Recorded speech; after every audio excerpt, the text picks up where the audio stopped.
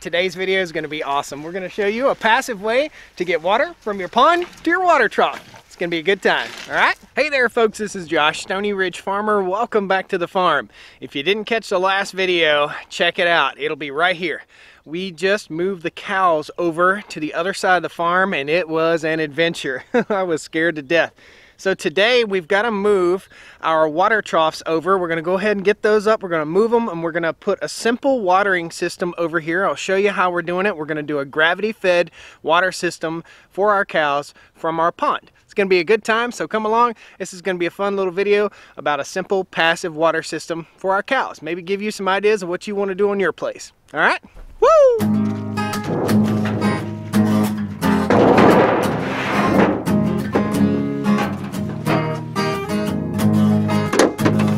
I ain't afraid of work, I ain't afraid of play, I ain't afraid to get the job done and do it my own damn way. I ain't afraid of life, times like this. If you mess with my freedom, I'll tell you just what you can kiss. That's right. Now the reason I say you need to check out yesterday's video is that this entire distance we're driving here is where we moved our cows. So we basically released them from confinement and moved them across the farm here. It was very nerve-wracking, to say the least. This whole area that we're in right now will be fenced in probably by May. But we can't build everything all at once, and it's just too muddy right now to get out here with the tractor and the post driver to drive some post.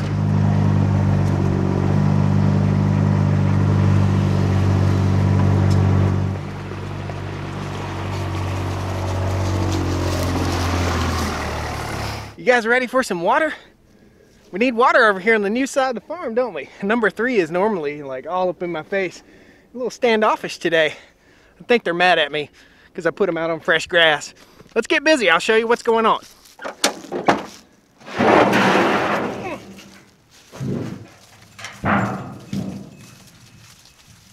So we've got some 3/4 inch poly pipe. We've got a roll of screen material, fiberglass screen material, and a piece of pipe right here. We're going to cut this up. We're going to make a float out of one section of the pipe. We're going to make a filter out of the other section. I'll show you how we do all that, and what the goal here is to drop this into our pond. I'll raise the camera up a little bit. So our pond dam is right back here, basically directly behind us, and what we're going to do is drop this over in, and we're going to run a siphon down to where the cows are trying to drink out of the water. And they're grumpy, man. So the first part of what we're going to do is we're going to take this 5-foot or 4-foot piece of 2-inch PVC, in case you guys are taking an inventory to do this for yourself. And we're going to cut it basically in half. Now it doesn't have to be perfect. I'm just going to take our little sawzall right here. Cut her in half. Pretty simple. This is going to be our float, and the other piece is going to be our filter. So we're going to make a homemade filter to keep trash out of our water line. We're using a 3/4 inch poly water line, and the reason we're using a 3/4 inch is because we'll just get more flow. And the price point is just about right. I think each roll costs somewhere in the neighborhood of 23 bucks. So what we're going to do is take caps, end caps, and we're going to make a float. Pretty simple. We'll glue all this stuff together and make a float. We'll zip tie the float to the poly line, and we'll let the filter hang down in the water but not touch the ground. Cool? I'll make it all up for you. Now we're dropping this in a pond, so we want to take the longest one and make our float, and the shortest one will make our filter. The whole system here on the farm is based upon moving our cows. It's going to be a moving animal project for sure, so we have to find simple solutions to water our animals, our livestock, our cows, our chickens, and everything. We've just ordered 50 laying hens for our farm, and we'll have pastured eggs produced here pretty soon. We'll talk you guys through all that stuff, even how we approach business owners to sell our product. We'll help you out with all that in case you're deciding that you want to build your own farm like this. This is just primer, PVC primer. Then we've got some medium PVC cement. cows are gonna kind of be hanging out right here the whole time because they're thirsty. I mean, there's just no two ways about it.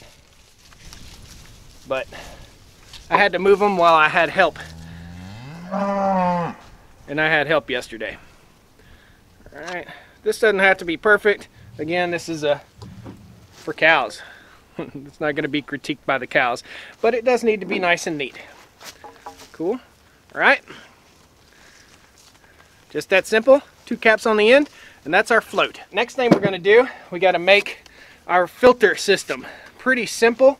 What we're gonna do is we're gonna take around a 1/2 inch drill bit. I think this might be a 9/16 or something like that. And we're just gonna start drilling. We're gonna just go to town on this and drill probably 100 holes in this piece of PVC. And then we're gonna put an end cap on the end of it. So we got an end cap on this end.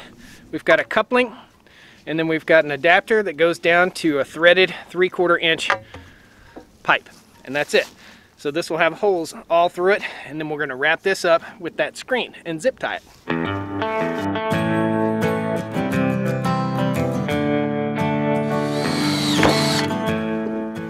Okay, that's about good enough right there. The more holes, the merrier.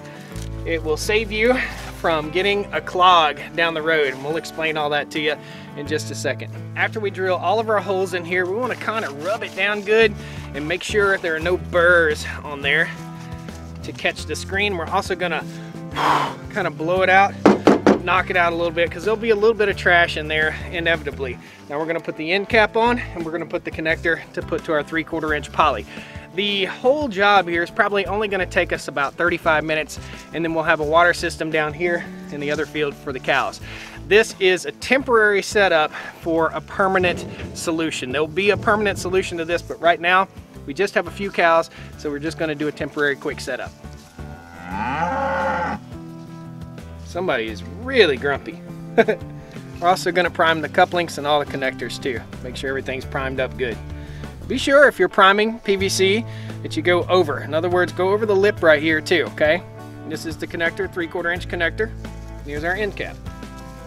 This is a low pressure system. In other words, there is no pressure on this. So we really don't have to go this far, but we are. We're into it this far. All right, put our end cap on. Okay, then we'll put our coupling on. Again, this is 2-inch PVC, Schedule 40 PVC, and this is the end connector right here. All right. We're not done. We're not quite done with the filter yet. Now we're gonna wrap this with the screen. I'll show you. This is our screen, and it's just basically replacement screen. What do they call this? Fiberglass vent screening. That's what this is. I thought this would be a little easier than getting a great big gigantic screen replacement for a screen door. Just take this screen and roll it around. That's pretty much it. Okay, roll it around. This is going to serve as our water filter. We'll twist it on there nice and snug and tight and make sure each one of these holes is covered up. Cool? Twist it tight. That's our filter. Now, I'll show you how we hold this in place. Zip tie it on one end, and we'll just move on down the line here. Zip tie the rest of it. All you need to do is hold it in place. Think of it like this. This filter material is temporary. The zip ties are temporary. This whole apparatus is a permanent structure that we'll continue to use on the farm. We're going to go ahead and put probably 5 zip ties across here. There we go. That is our filter. Here's what goes in the end of the filter. It's a 3/4 inch pipe thread to 3/4 inch poly. And I'm actually going to put a little Teflon tape on here. Even though it's a low pressure system, I don't want to take a chance in sucking any air in if I can help it. So we're going to put a little Teflon tape on there. And this guy screws right into the end. We're ready for our poly line. Put our hose clamp on first, and we'll push our, get all the dust off there, and we'll push our end 3/4 inch poly into the end right here. Oh baby, there you go. Get in there. Sometimes if you can't get it in, it's really cold outside, you can heat that up and put it in place. We're just going to tighten up our hose clamp. Nice and snug. This part's ready to go in the pond. We want this to be off of the ground, in the water. We want it to be about this deep in the water. It's gonna sink, and this is gonna float. So the way we're gonna do that is, we're gonna go back here. Our float is gonna go about 2 feet from the end of the poly right here. And I'm just gonna put 2 zip ties on that to hold it in place. Now, if you're worried about your zip ties slipping, you can always run a little bit of tape right around your poly pipe, and that'll keep your zip ties and your float from sliding back and forth. But I think 2 zip ties is probably going to do it, 2 or 3 maybe. Completely passive water system here. It's going to be awesome.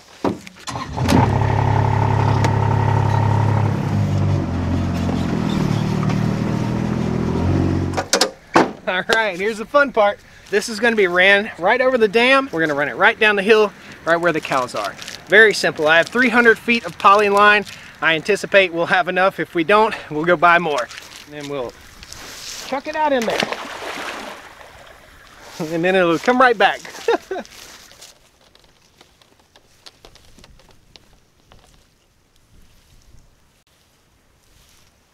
We've got our next 2 pieces of poly we're going to attach. I've already put the coupling in place here. We're going to attach to the other end of that one. Pretty simple. This poly is so easy to work with. There we go. We'll tighten up our hose clamp. Ready to go.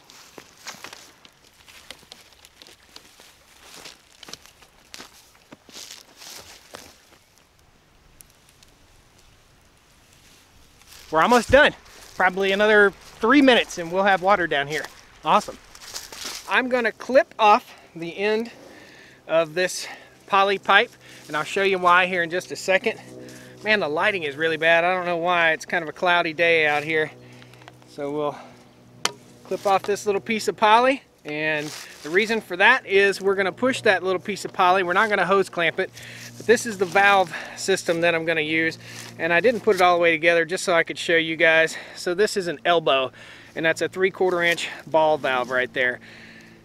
Now, this ball valve is not tolerant of UV, okay? So something to be aware of. It's not UV tolerant, which can cause degrading of this PVC. So just so you guys know, it's going to be shaped just like this. The poly pipe is going to go in, the poly pipe is going to go out. Very simple. This is going to go in the water tank, and I can rotate this. You can see here, I can rotate whichever direction I want it to go. So it's going to be hanging over the fence and going out like that, dispersing water, and the supply line is going to go right up into here.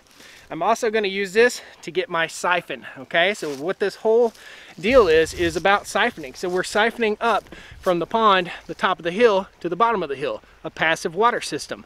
Super cool. No pumps, no electricity, no worries, and happier cows than what I have right now. First, we got to get our siphon. We're going to pop this end cap off, and this is the part where I get to drink pond water. Ugh. That tastes bad. Yuck. Most certainly not a fan of the poly pipe hookah.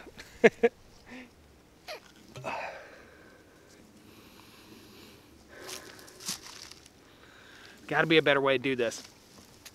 You guys, post a comment down there. Is there something I can use to siphon without having to taste that nastiness? Ugh. Here goes. And we're going to let some water run through there too. Basically, I think it's the taste of what's in here from manufacturing. Woo! This is no joke. Siphoning water 300 feet. Woo! Not at all. I may have to go up top, separate the 100-foot pipe, draw water through that, and then hook them together. And they're getting impatient.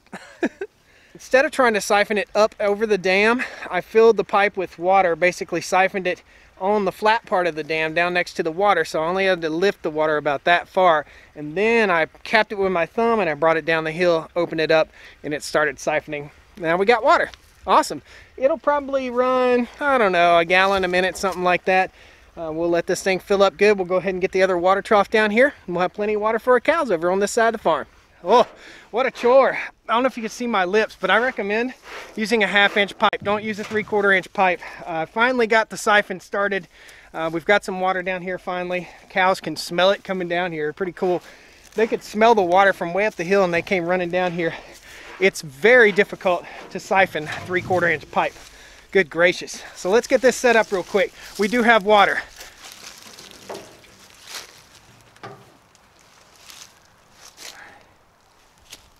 There you go. Now we're getting water. Everybody chill out. Hang on, it gets me a good chance to rub them on the head anyway. Get them used to me. That's it, guys. So we got water. We got water down here, just siphoning. It was a lot of work. I recommend using 1/2 inch. Don't use 3/4. Gosh, what a pain in the butt. These guys are gonna be a hassle. Hey, get back, until they get their water. So they're a little thirsty. It's starting to rain. It's a good thing. Guys, thanks a lot for joining me here on the Stoney Ridge Farm. I got to babysit the cows for just a little bit. It's a good time here on the farm. I hope you learned a little something about a passive water system. Guys, please pound that like button, subscribe to the channel if you want to see more fun stuff like this. I'm never going to fill that up if the cows don't leave it alone. Thanks a lot. We'll see you next time. Well, come on down to the Stoney Ridge. Bring your wife and bring your kids. We're living life pure and sweet. That's the way it's supposed to be, Stoney Ridge.